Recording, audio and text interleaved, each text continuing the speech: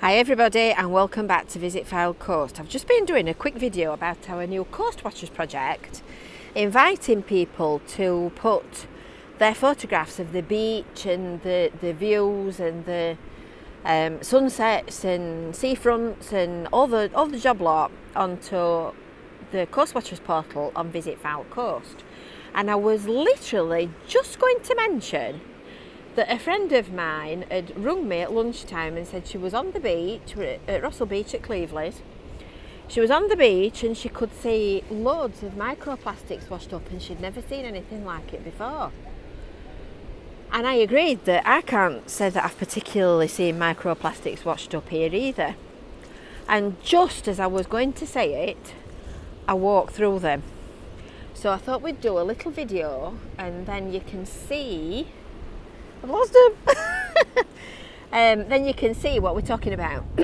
So this seems to be the extent of it. We're across from the parking area at Russell Beach, and you can see on the beach here. I'll get the camera down.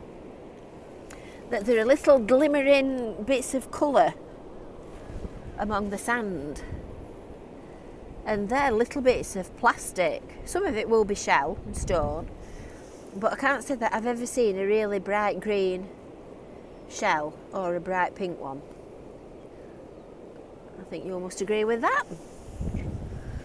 And Jean said to me that they're in lines where you can see that the waves have pushed them. Can you see that green one there? That's a big one. Where the waves have pushed them. And she's dead right. She's dead right. There's a line. I don't know whether you'll be able to pick it up properly on camera, but there's a line of them across the beach.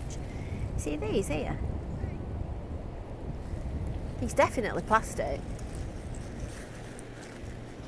And it's a proper line that sort of wiggles across the beach where the waves have pushed them up in a straight line and then retreated them because the light, it's left them behind. You can see some there, look.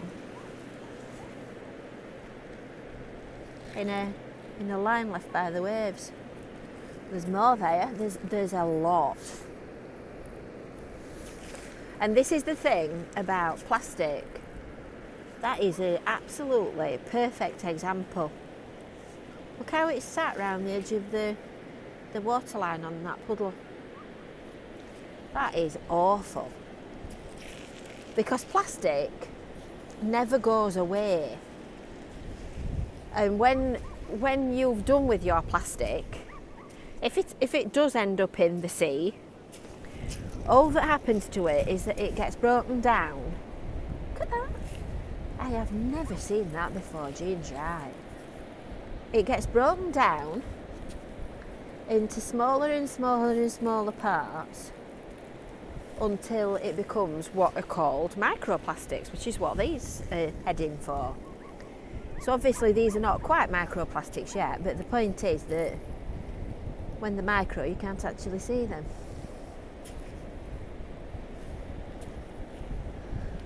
So pieces of plastic get chopped up. Oh, that's a good bit. That bit there, look. They get chopped up by the water and they get broken down into smaller and smaller parts, which are, let's just say they're probably pinhead size, most of them. And then eventually they become so small that they're microscopic, and then the animals and the plankton and the things that live in the sea end up eating it. And then it gets into the food chain because the plankton and the little teeny tiny animals are obviously food for the fish, and then the fish get eaten by bigger fish, and then we eat the fish, and she's right, I have never ever seen that before. That's awful. Some beaches, particularly down south, get a lot of what are called nurdles. And I can't say I've ever seen any nurdles on our beach, although there's always a first time. And nurdles are... No, there's none there. Nurdles are the little plastic pellets that they use in the plastic manufacturing process. So if you're going to make, for example, Cindy dolls, let's say, the people, oh, that is a right mess. Goodness me. The people that make them in the factories would buy plastic nurdles from a plastic processing place, and then they would put them into their plastic extrusion jobby, melt them so that they're the right consistency, and then they would use probably plastic injection moulding to form them into dolls. I'm speechless, and that takes some doing. Wow, I'm shocked. I don't know if you can see it properly. Let me just zoom in on that bit there. Look at that. And if the plants that make the things that are made out of plastic are near waterways generally, sometimes they lose some of their raw materials into the river system, which then ultimately ends up on a beach. So a lot of beaches, particularly down south, seem to seem to get a problem with nurdles, but it's not something that I think we've ever really suffered with. I can't say that there's any in that. They're all random, strangely shaped shards. That's awful.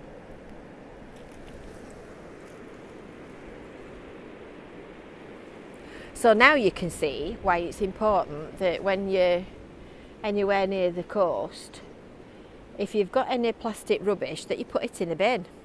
Don't drop bottles. Don't just chuck things out of your car window because you can't be bothered.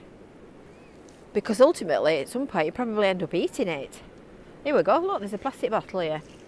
So there's a clear plastic bottle sat in the middle of all this with a brittle plastic wrap round its neck, and that is the sort of stuff that's formed all this debris that's around it.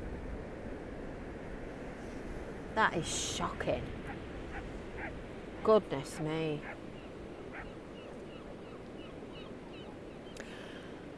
So now you know why we litter pick and why we beach clean and why we don't say it's somebody else's job, I'm not doing it.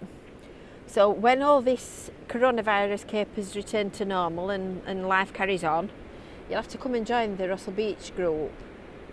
And meanwhile, post your photographs on Coast Watchers, because it's all important information, and it all needs saving and recording for the day when we need it. Because that's just what I'm going to do next. I'm going to take lots of photographs.